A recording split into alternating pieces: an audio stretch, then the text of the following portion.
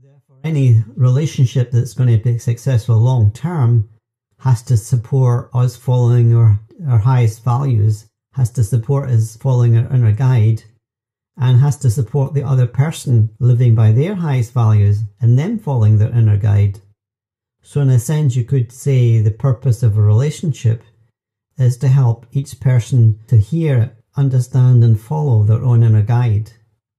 A relationship will succeed to the extent it allows each person to follow their inner guide and live by their highest values. Because in that way, each person will feel that they're fulfilling their highest potential. I suspect that relationships that go on long term and are successful long term are those in which the couple discover something beyond romantic love and one way or another make a commitment to the highest and best within each of them and giving scope to each of them to develop and grow in their following of their inner guide.